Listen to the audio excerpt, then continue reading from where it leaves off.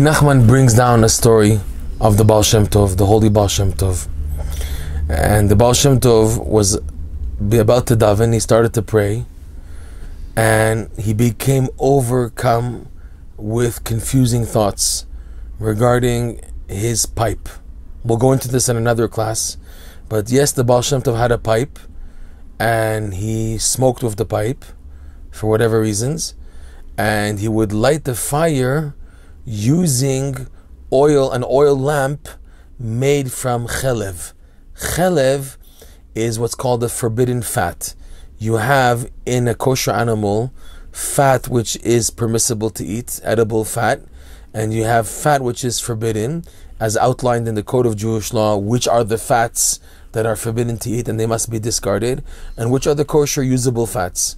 So he would light his pipe using an oil lamp made from the fat which is forbidden. So he's about to daven, about to start praying, and the thoughts kept on attacking him. You're not allowed to use forbidden fat to light as a candle from it the pipe. And the thoughts kept on bothering him. As much as he tried to daven, the thoughts were just confusing him. So suddenly, before while he's trying to daven, the Baal Shem Tov swore, he took an oath, I will now on forever, whenever I light my pipe, only use a forbidden fat oil lamp. And all the confusing thoughts disappeared, and was able to daven. And it was a known thing that the Baal Shem Tov lit his lamp for the pipe, the pipe he used using an oil lamp made from forbidden fats. So, first of all, if you look in the code of Jewish law, there are leniencies. If it's an indirect, what's called hara, indirect benefit, so even then chelev, there are opinions that can be lenient and relied upon, which is what the Baal Shem Tov did in this case. For lighting, it's called the second degree grama. We're not going to go into that obviously, but in the halacha it's discussed. It's not a direct usage of the forbidden fat, but it's for something else. The pipe, after lighting the candle, direct would be using the light of the candle made from the oil of the forbidden fat.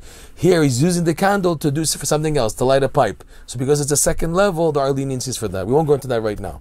The point is, Rabbi Nachman brought down this story, is that sometimes yetzer uses the truth itself to bring you down. Like in this case, the Baal Shem Tov wanted to daven, and the subconscious yetzer was attacking him.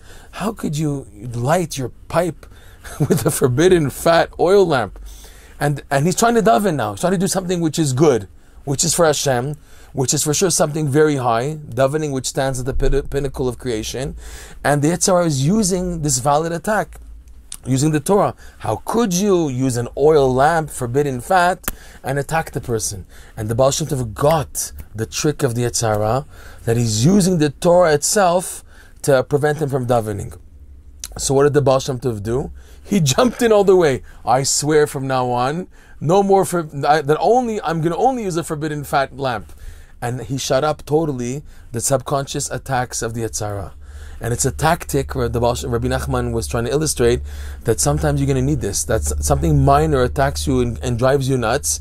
How could you do like this? You should do like that. And you don't pay attention, but it's taking you away from some higher devotion.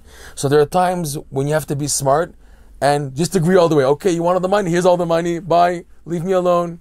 You have to sometimes use this tactic to yetzer, because he's trying to get you confused. How could you? This and that. So you give in all the way. You're right. Here it is. Now leave me alone. And you can go on. And it's an amazing tactic. And you see in life that this happens from time to time. This attitude. And this is what Rabbi Nachman is suggesting should be done. Jump in order to shut up the attack of the accusations of the evil side.